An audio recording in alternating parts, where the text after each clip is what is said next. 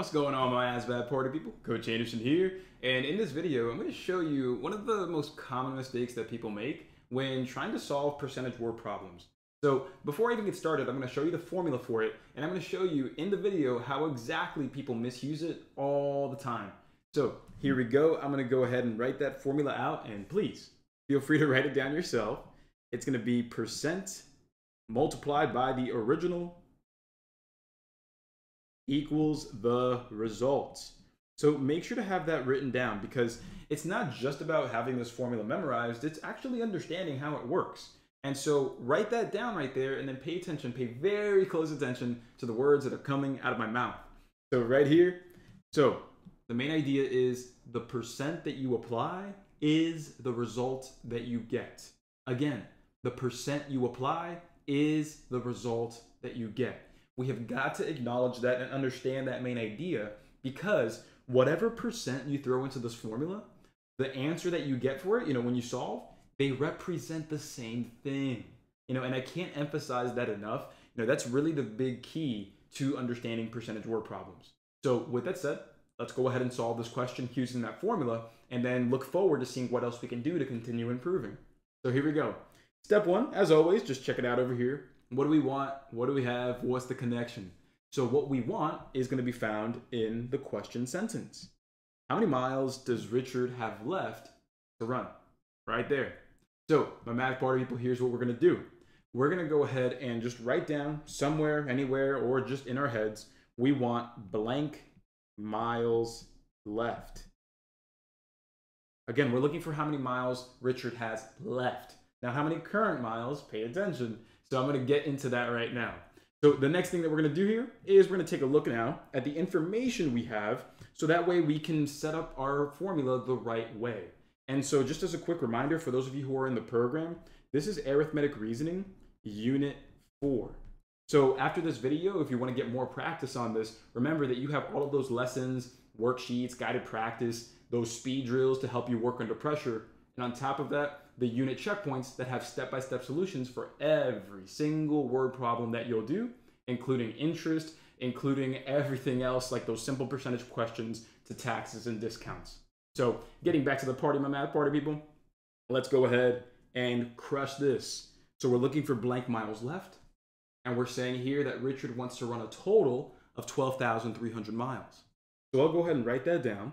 We want to achieve a total of 12,300, no problem.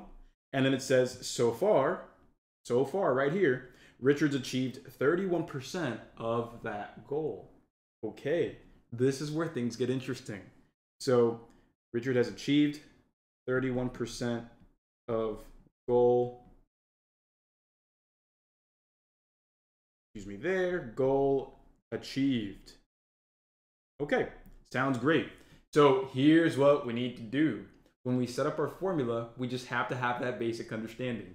The percent you apply is the result that you get. So when I set this up, if you're the person that's thinking, okay, I got a percentage, I know the grand total, the original number, let's throw it in there. If that sounds like you, this is the mistake that you're making. If you say 31% times 12,300, and you think that that will get you the answer, that's going to be incorrect. The reason that that's going to be incorrect, my math party people, is because 31%, does that represent the miles left? No, right? It doesn't. It doesn't at all. And that's the main issue. We need to make sure that, again, the percent we apply and the result that we want, we got to make sure that they represent the same thing. 31% is how much of the goal we've done, we've achieved, not how much is left. So to just correct that really quick, here's all you got to do. All you got to do is go ahead and say, hey, 100% represents the goal. And if we take away 31%, how much is done, we get how much is left. And so 100 minus 31, that's going to be 69%. So 69% is what we have left. So if we want to just calculate this in one shot, then we have to acknowledge that 69%, it representing what's left, that's the one we need to apply. That's the percent we need to put in there. So here we are. We have 69% multiplied by 12,300 right there. And so this is what we want because again, 31% represents how much we have run. And so if we applied that, we would get how much we've run, which is false, not the correct answer. We would then need to do extra work to find the correct answer. But with this, we can get the correct answer in one shot. So here, let's go ahead and solve this now. So if we turn that percent to a decimal, that'll be 0.69 multiplied by 12,300. And so now when we calculate, I'll go ahead and just write it like this. 12,300 multiplied by 69%. Here we go, 0 times 9, 0 times 9. 3 times 9 is 27. 2 times 9 is 18, carry the 2 is 20. And then 1 times 9 is 9, plus the 2, that's 11.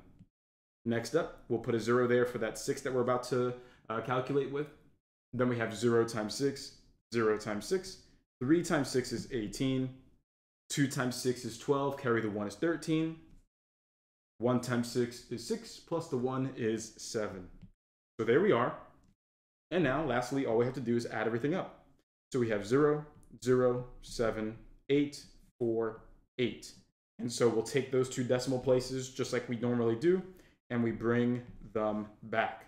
And so there we are, my math party people.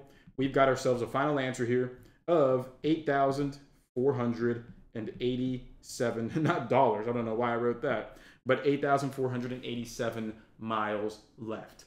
Again, context matters.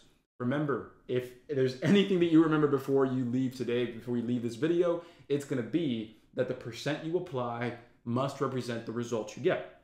If not, you're probably not going to have the correct final answer. So, my party people, you got this. Keep moving forward the right way. If this video tickled your fancy, go ahead and drop a like, leave a comment. Let us know if this was helpful to you, because we want to make sure that we're doing everything we can to be the best ASVAB coaches we can be. So with that said, my math party people, don't forget, if you are in the program, it's going to be Arithmetic Reasoning Unit 4. If you are interested in raising your score without all the stress, just having everything lined up for you, go ahead, check out the program. You can text that number right there, or you can check the link out in the description of this video, and you're good to go. So with that said, my math party people, have a great day. Love y'all, and I'll see you in the next class. Cheers.